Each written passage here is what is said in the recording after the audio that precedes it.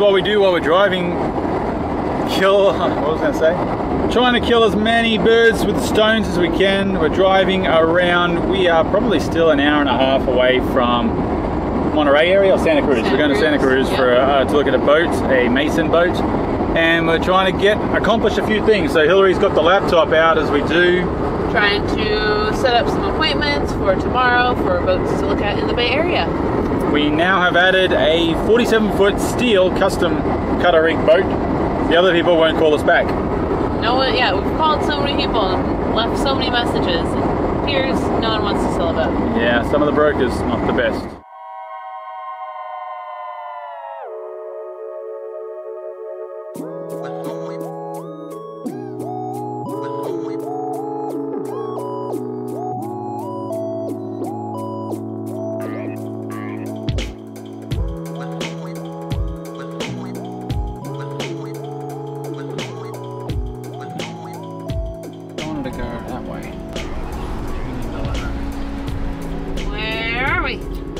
Hopefully Santa Cruz, if we're in the right place, to look at another Mason 43. Park in front of the restaurant.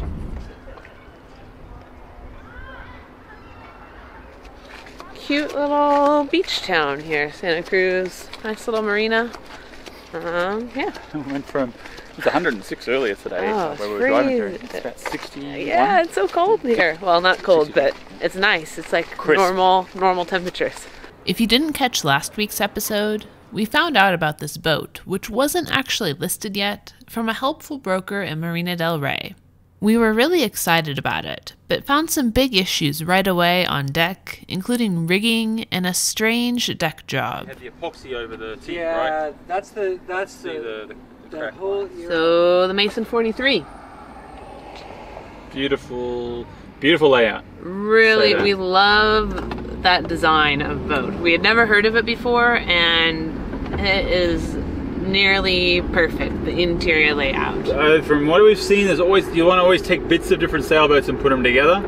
This is probably the best designed layout of any boat we've ever seen. Everything is practical, everything's accessible, everything's usable, and it's beautiful. Great access to all the tanks, really nice berths, a great double berth in the back, and then there's also kind of like a separate, but kind of in the same cabin, single berth. Really cool V-berth, separate cabin up forward. One really nice head, really nice shower. Love the galley, the heater. But unfortunately, I don't think it's gonna work out. 98% that it's not gonna be a good fit. Not based on, probably thinking the price will be out of our range for the work that needs to be done. Some major work on there. Mast step needs to be replaced, it's sunk. It's totally sunk in. The rigging is no good at all. Shot. Totally shot. And the decks are a big issue. Instead of removing the teak, they epoxied and painted over it. And now you can see cracks showing through. Now it's just going to be harder work to remove the teak decks. Not a definite no, but I don't think for the price that we think it'll take to get it up to par, they're probably not going to come down to it. Yeah, it needs a lot of work. It's definitely a really nice boat. We'd love to keep our eye out for another Mason because we like that, but not this one.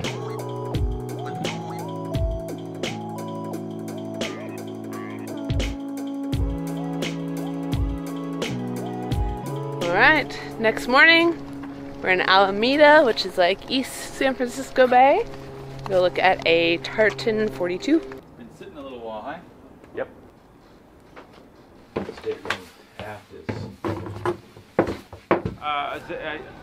Are you going to be around at all, or there's no one there at all to help show? We have had a tough time getting in touch with brokers here in San Francisco. Just got off the phone, have something set up. The broker won't be there, but we can go look at the boat ourselves, which isn't bad, since we haven't had the best experience with brokers.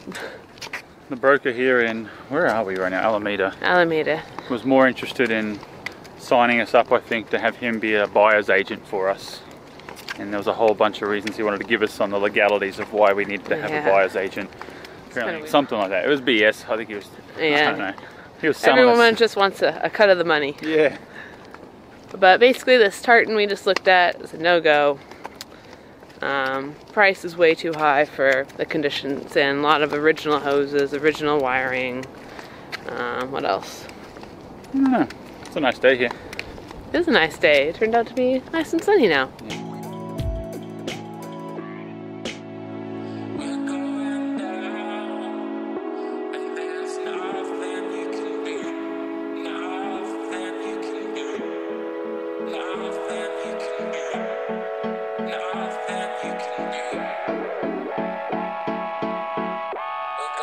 We are in Emeryville, and we are here to look at a steel boat.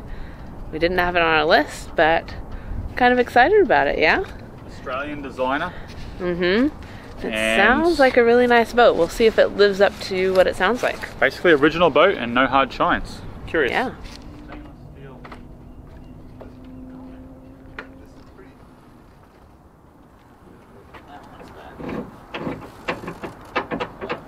Right, that didn't sound like there was a pressurized water system. No. All. No, this is it. You go. Okay, and that's freshwater pump there, right? Right. Propane tank is right there. Oh, wow. Oh, I was looking past where you were pointing. Watch your head. Watch your head, yeah. Yeah, watch your head. Crawl in there. Oh, this is the pirate hideout. Yeah.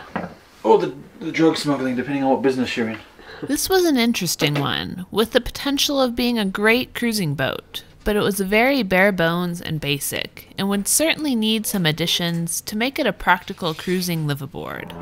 Standing on a 47-foot steel cutter rig boat, very basic below, and we love that. Super basic, but yeah, it's good. It's less stuff to break. There's no can add water what we pump, want. no fresh water pump, so No it's all manual pressurized pumps. water, yep.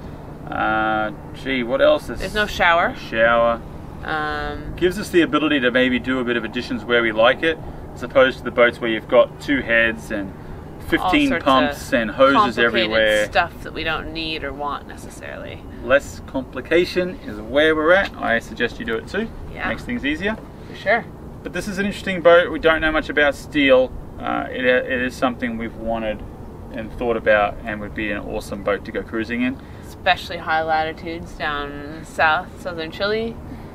We just don't know. All right, we're in Sausalito. Crazy traffic to get in here. This is a popular Tons weekend. of people. I'm gonna go take a look at a Bob Perry 41. It's right here. And it's right here. I think that's it.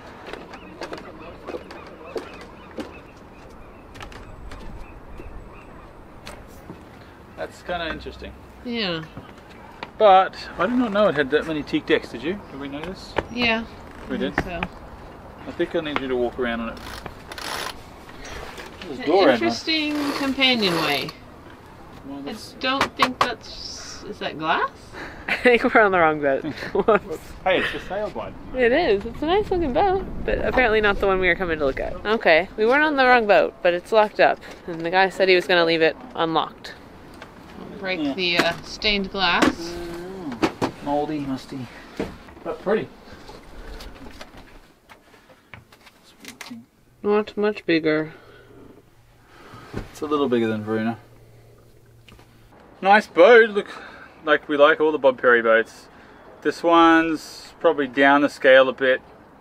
It's everything is original on this. There's some real old school electronics for sure, and even the systems. The front loading refrigerators they put on these old things is just a terrible idea, even though it looks gorgeous with so much nice woodwork. There's not that much great space on this boat. You've got a little bit of a tight kind of cabin, closed off quarter berth. The V-berth's not much bigger than Verona. Let's see, structurally there's definite flaking and rust around them on the plate under the mast step. The deck is quite springy. And there's already some supports that you can see down in the anchor locker. There's a metal I-beam and a piece of like 1-inch wood that's been placed in for supports. It's just not a boat that's ready to go offshore.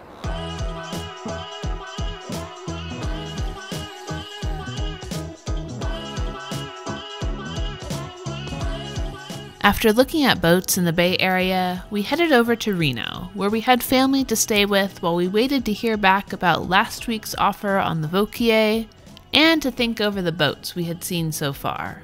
In the end, it turned out that the Vauquier seller was not as flexible on price as the broker had thought, but we were interested in that steel boat and decided to make an offer. Are you filming my hash brown? Yeah. Yep.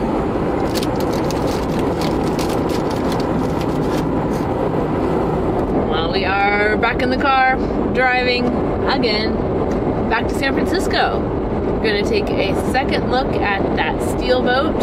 We put in an offer, got a pretty reasonable counter offer, so we're going to go back, take a look, see if we want to counter again or if we want to stick to our price. 3-hour drive. We're going to climb the rigging, probably go in the water maybe, if it's not gross.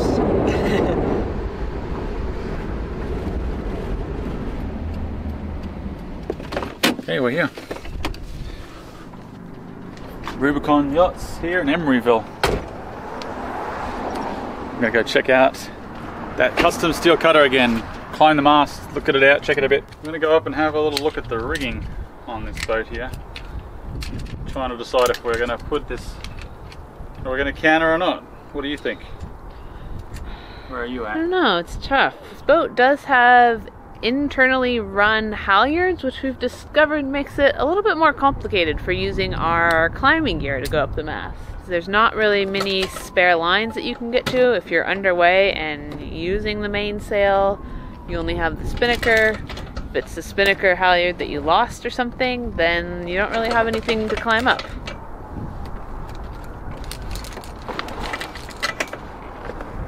Same problem against the spinners. Yeah, it's not, you can't get it tight.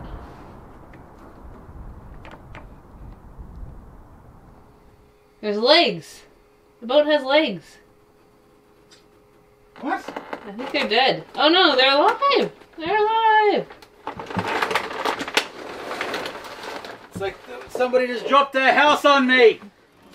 Well, this is the 47-foot Custom steel cutter. We've checked the rigging, we're debated checking the bottom in the water here, but there's no visibility right now. Now we've found this, what have we found that's still things we're thinking about? There's no chart table, which isn't a problem. What they're using is the top of the refrigerator for kind of their chart table. But we would really like a nice station for a computer to sit and work and edit videos. Kind of just the main dining table is, I think, where that's going to be now. It's not ideal. Not ideal. Something we're going to toss up. There's no shower. No shower. Which isn't a hard thing to put in. Just have to figure out, pull out the floor, put in a sump pump. There's no pressurized water, so we'd have to put that in. A lot of these port lights don't necessarily open. They weren't quite thought out all the way when they designed none of them open. None of them open without taking the wing nut completely off. Some of them you can't take the wing nut off or it doesn't swing all the way up. There's a couple of weird things in terms of the plumbing. The head doesn't have the head overboard's been closed off, so it goes to a holding tank. So to discharge the head holding tank, it is connected to the bilge pump system, the manual bilge pump system, which you need to turn a couple of valves, and you pump it out, and it pumps out into the cockpit floor here. Into we're not sure if it just goes into the floor or directly into the scuppers. We're not sure. It's pretty kind sure of it goes into the scuppers. It has to, but we're told there's quite a smell, which would happen either way. The cockpit floor is one solid piece, so we can't actually get that up to get in to look at the scuppers. That being said, there's a couple of winches that need maintenance, rigging that needs cleaning. There's no solar on board, which we'd need to fit, and the added cost to go with that. Batteries are due for replacement. We need to do something with that as well. What are the other ones? There's a few little rust spots on the deck that need to be taken care of. That's just, with the steel boat, that's going to be a constant ongoing thing that you're always doing. But there's definitely some spots that we should look at. Refrigeration. No refrigeration on board, but what is built in is a nice old school icebox. We've got some decisions to make to see if we want to go further with this. We do have a counter offer in. We need to decide if that's still worth it, because there is some things on here. For us, because of where we want to take it, we don't want to take it coastal cruising. We kind of want to get this boat and get south pretty quick. And we want to make sure that it's got what we need in that department. Yes. And we are missing a wind vane. We are missing the solar. We need to see if we're overthinking stuff, I guess. At what point do you stop looking and say that's a pretty good boat and not analyse every little thing? Because you're never going to find the perfect boat. where's your value for money and what you want to do in it, and that's a hard one. That's definitely up to each individual, and that's something we need to think about on what we really think we'll need to spend on the boat in the future, because it's a lot of money. It's definitely on the high end of our budget for what we were trying to do with this. Today is going to be a pretty big day for us, one of the biggest days in quite a while. Yeah. We're here in a really exciting Motel 6, which is pretty crappy, but Pretty best bad. we could find, about $130 in San Francisco area. But we need to be in the Bay Area because today's a big day. Big day. We get to meet the owner and go on a test sail and pick his brain all about the boat. So hopefully after today we will know 100% whether or not we're going to take the boat. And then after today we start our drive back to Mexico. That's going to be a very long drive. Be a long drive. Go pick all of our stuff up from Varuna. Want your long sleeve shirt out? Okay, good. Good.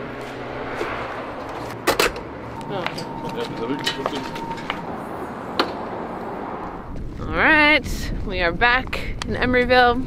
The owner's going to be here. We're going to go out on the test sail with the owner, which will be great. We can ask him lots of questions. Got a big list of stuff going on, what we want to ask about systems and all that jazz on how it works. Yep. And yeah, hopefully it'll be all good and we'll be close to having a boat after this. Now we just got to learn how to weld. Yeah. Thank you so much for watching, and a huge thanks to our patrons who make these videos possible.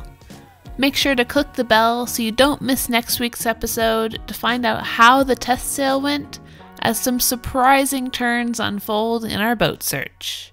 Let's see what's inside the floor, if there's some storage in here. Die! Ah! Hello. Hello. It's Echoey. This is the pirate hideout. Pirate hideout. That's Or where you drug smuggling. smuggle things. We need extra money.